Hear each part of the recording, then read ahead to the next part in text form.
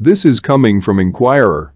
Armed Forces of the Philippines Chief Lieutenant General Philemon Santos Jr. said, some of the military equipment expected to be delivered this year include the first batch of the Black Hawk helicopters.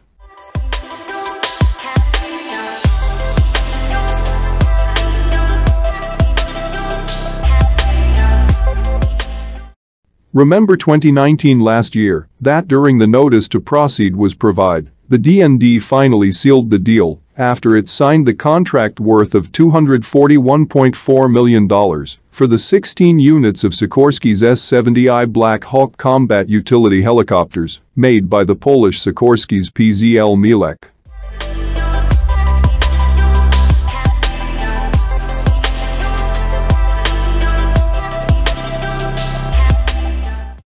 During the recent Philippine Air Force Symposium, Sikorsky's representative confirmed that the delivery may proceed from the third quarter of 2020 up to 2021, but they adjust the delivery of the first batch of helicopters to an earlier date.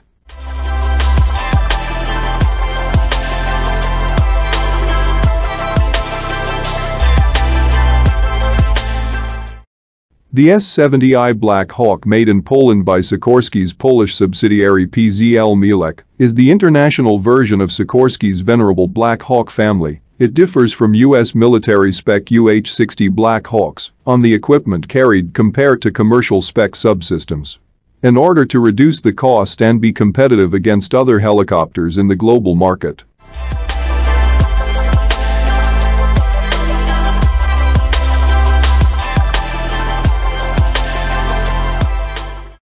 Expect the delivery in this year 2020. For the first 5 of the 16 units of Sikorsky's S-70I Black Hawk combat utility helicopters. And all of it will be delivered in Philippine Air Force.